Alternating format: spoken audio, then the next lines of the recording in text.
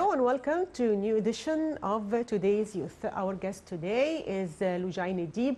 She is a graduate from University in Budapest and her major is International Relations. We'll try to know more about Lujain. She's our guest today. Good morning, Lujain. Good morning, how are you? Great. So, Lujain, I was just mentioned that you are a graduate from University in Budapest. Can you tell us more about your experience? Okay, so basically I study international relations, focused on diplomacy and international cooperation. The reason I went there, it was out of the blue. I finished my senior year somewhere else. That's why I decided I wanted to continue abroad. So my experience there was, just to sum it up, it was amazing. It was full of diversity. I met so many people. I grew myself. Like I felt like I met with the person I want to be in 5 years, maybe. I can go in depth later, but basically it was so enriching because I met people from everywhere around the world, and that was exactly what I wanted to do. That was the reason I studied international relations, not just politics, but just because culture-wise. Yes. So tell us more about your exchange year in the States and why did you choose this major? My exchange year in the States was back in 2016 to 2017.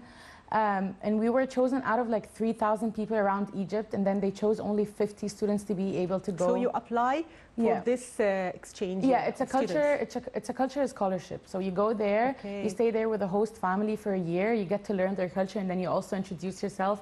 You're basically as an ambassador of Egypt.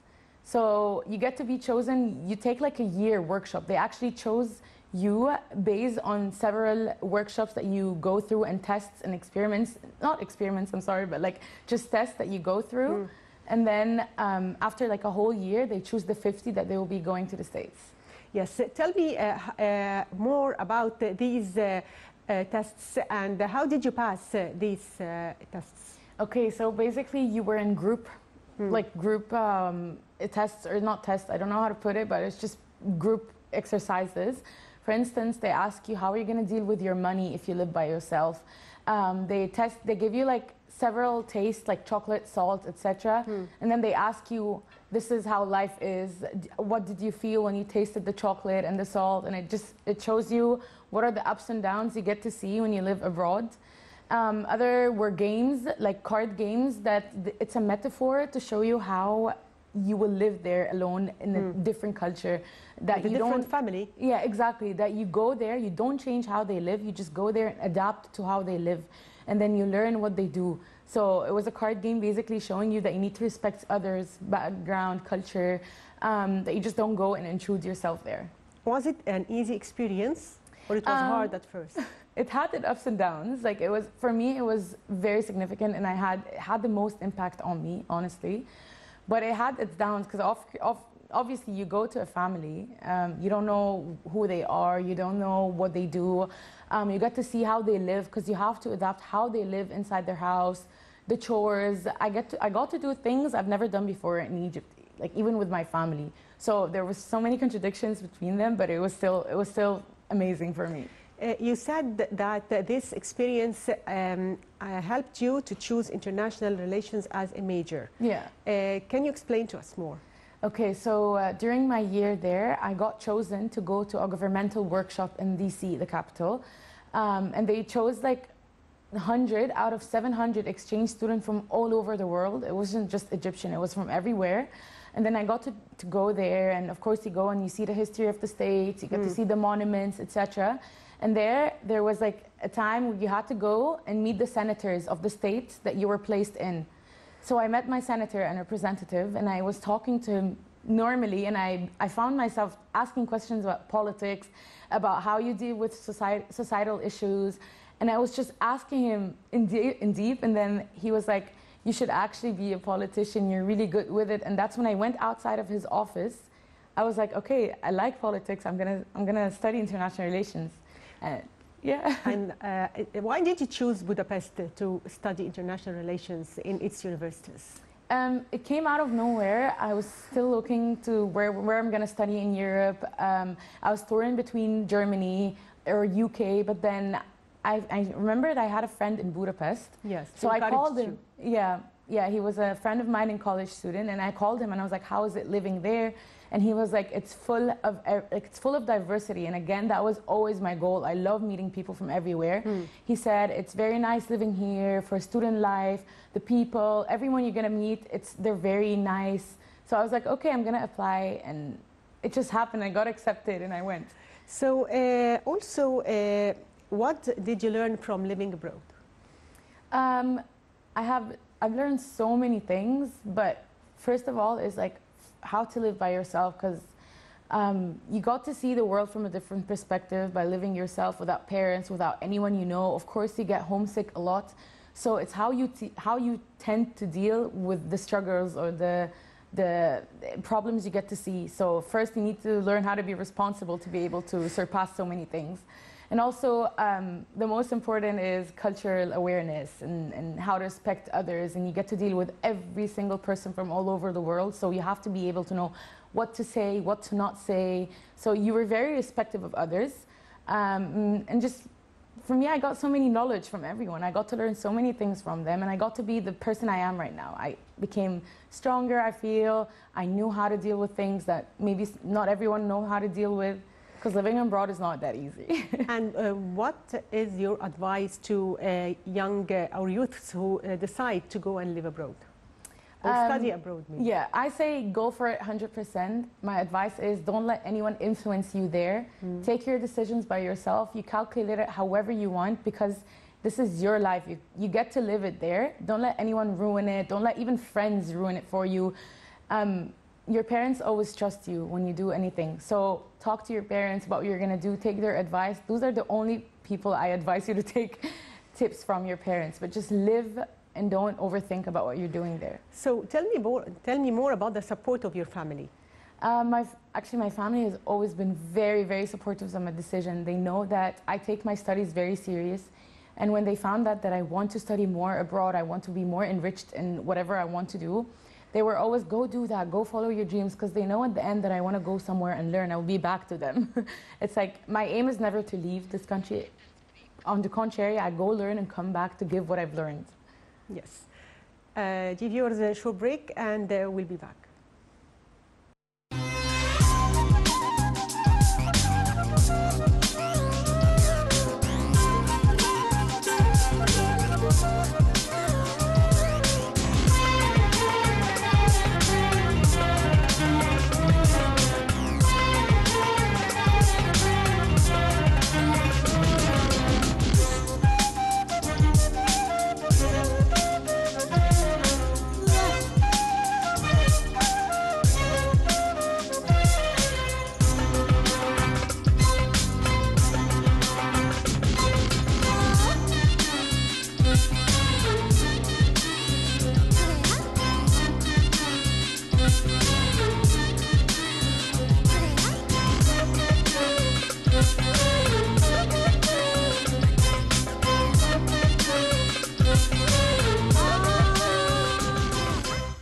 Welcome back. As I've just mentioned, that our guest for today is Loujain Adib, and she is still telling us her experience about studying abroad and her major international relations.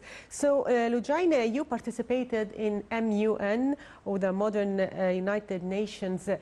What did you learn from this experience, and did it influence your decision to study international relations? I've always been to MUN since I was in grade 10, and that was the first experience when I was in my school in grade 10. I went, and that's when I didn't know I'd like to talk about solving issues in the world and finding peace, etc. But when I went the first time in grade 10, I got the best delegate because I was really into it. I was talking with my heart out, as if I was representing my country.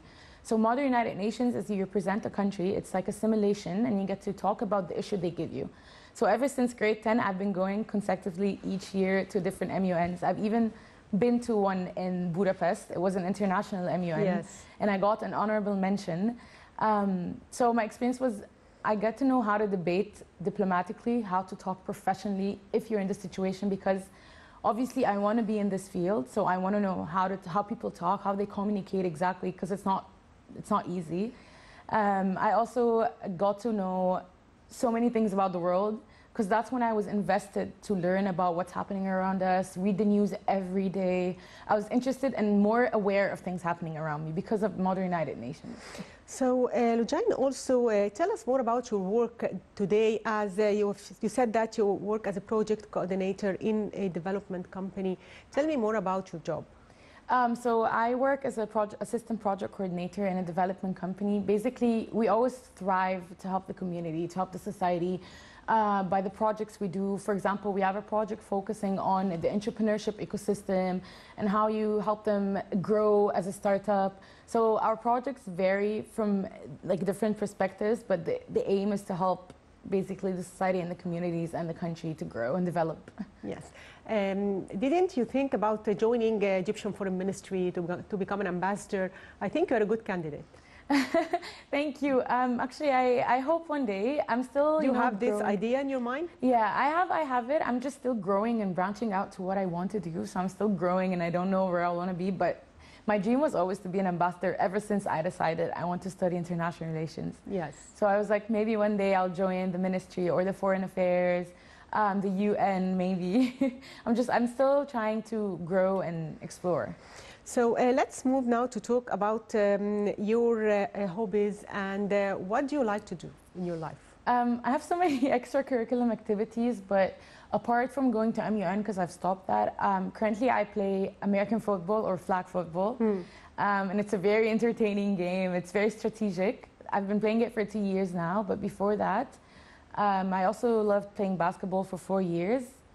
And before that, I played rhythmic gymnastics for like 12 years in my life. And that's when I even coached a team. I was a coach after I left gymnastics. So that's when I also experienced I like to teach. I like to dance a lot. Yeah, because from rhythmic gymnastics, it's more of a dancing routines and you get to do so many things when you're doing the routine. So when I left it, I loved dancing and I continued dancing until now. So, Lujain, tell me more about the importance of extracurricular activities. Basically, the activities that I've done is who I am. They shape my mind towards what I've always wanted to do. They teach you personal skills, communication skills, and even they teach you how to deal with people in general. Yes. And they give you this, character that you don't get to see at schools. Because at schools, you get to see the education, the books, but extracurriculum show you life experience and skills that you don't get from just studying a book. So if you think about your dreams or aspirations in life, tell me more about your ambitions and your goals. Honestly, one day I hope, as I said, like to be in the UN one day, and it's very cliche, but to world peace and world security. I've always wanted to be in this field to just even focus locally more on helping those who cannot find someone to help them and help the community grow and develop, and also just continue who I am to be able to be successful in what I want. Yes. You said in the beginning that your main studies at first were in German language. Did you find it hard to shift and study in English after that? And what did you learn from the German culture? Honestly, from the German culture, I've learned how to be determined and persistent because, when you're in a German environment, you always have to be on the line. You have to do whatever you're asked for. And your head is very, it's like organized.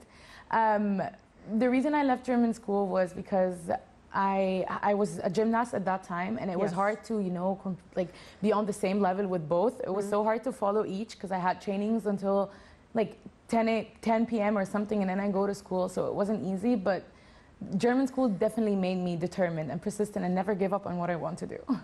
So let me go back to the point of American football. As a girl, it's not common here in Egypt to find a girl who is practicing football. Yeah. So tell me more about it. Do you join championships? Do you think that we need to encourage young girls here in Egypt to join American football? Yeah, the game is really fun to be, and you can learn it. It's not easy at first, but then by time you get to learn, you have two positions. Either you're a receiver or you're in defense. So as a receiver, you get to catch the ball that's thrown from you from the QB. But both of them are very entertaining, and you need to focus on who's in front of you to be able to move in the field. And definitely, I would suggest that we need to show the game more in Egypt and encourage other girls to join, because it's not tackling. For girls, it's flag football. Yes. You have a flag around you, and then whoever takes the flag away, you just get to stop. So I definitely encourage people to start joining, because I didn't know about it until 2 years ago, and when I did, it's like the main thing for me now after my work. And do you have a coach who can help you to practice this sport? Do you think that here in Egypt we have this attention to football games when it comes to girls playing football? No, but I would really love to stress on how it should grow as like a game for girls, because it's more mainstream for guys. It's known even from the States, American football for guys. Yes. Our coaches are like men, and they play in the men's team.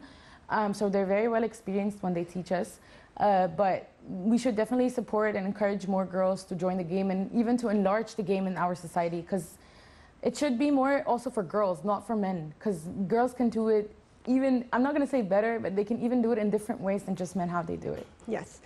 Going back to your current job as a coordinator in a development company, how can you achieve your dreams when it comes to working in a development company?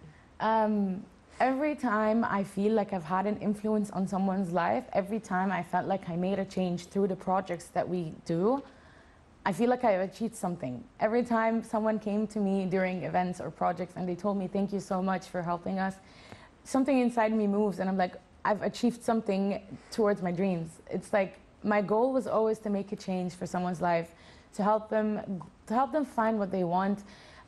Even if they don't have a shelter or they don't have a job, they want to start their business, just giving them a simple bean, they're going to grow it. So just having the influence on someone was enough for me. Though your job is not currently related to international relations. It's kind of a sector, no? Like, they're all under political science, but then you get to be divided international relations or Middle Eastern studies. So it's kind of related. Like, in my major, I took social studies, and I took political theory. So in social studies actually was the most interesting subject for me. And when I got the opportunity to work in social development, I was like, I'm going to take the chance. Yes. And short break, dear viewers, and we'll be back.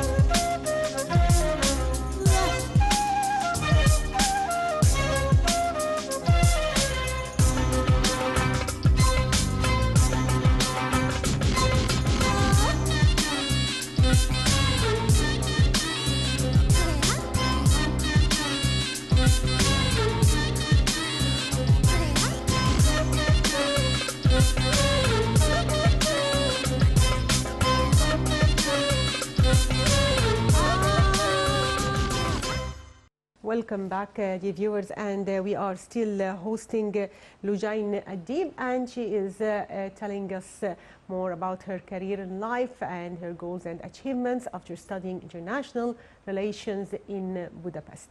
So going back to your life in Budapest, and you find that studying international relations in Budapest is a little bit different from studying here, or they are almost the same? I would say almost the same. When I used to talk to my friend who studies the same major here, and I used to tell her what are the subjects that we're taking, she was like, oh, we're taking the same. The difference is about the method of teaching. Like, for me there, it was more captivating because they made you included in every subject. They made you even do seminars and experience. Like, they even got us diplomats back there in my school. They used to get diplomats to talk to us and tell us how is it being a diplomat, for instance. So for me, the difference is the method of teaching, but the curriculum is exactly the same. Maybe just a difference that you're in Europe, so they teach you more about Europe, and here in Egypt, they teach you more Egyptian history. Yes. So it's where the region is. Yes. Do you have any plans to pursue your international relations career and do a master's or a PhD in this field? Yeah, I'm hoping to do a master degrees hopefully soon, but I get to change a bit to political sociology because This is related more to your work now. yeah, I found they're all again under the umbrella of political science because then it's all politics. So I studied international relation. It was an international scale, but then I found out that I want to be more focused locally and more like inside. So your main aim is to serve the society. Yeah. Now you have this target in your mind. Yeah. And I don't think it's been changing for a while. And tell me more, how can you do that through your development projects? I need you to be more focused on this issue. You said that it's a startup project. It has just been started recent.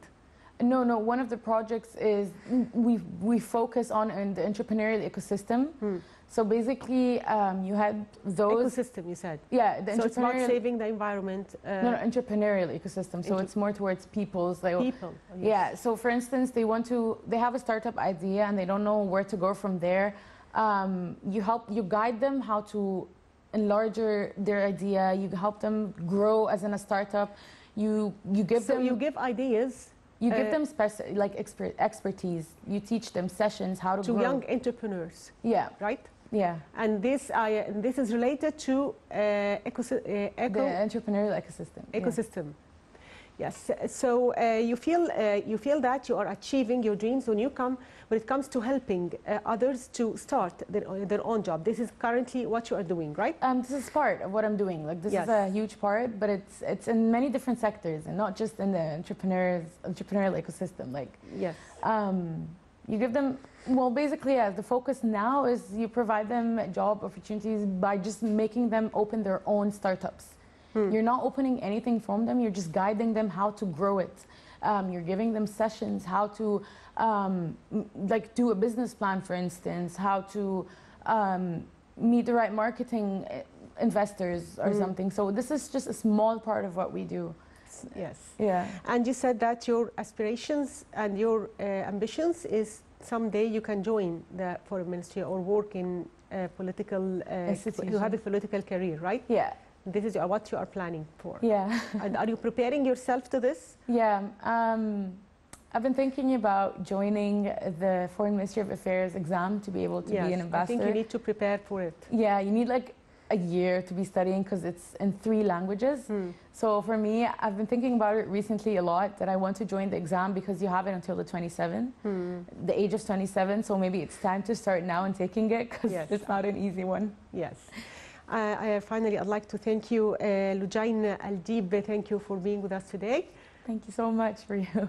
And by that, dear viewers, we come to the end of today's edition of Today's Youth. Thank you for watching.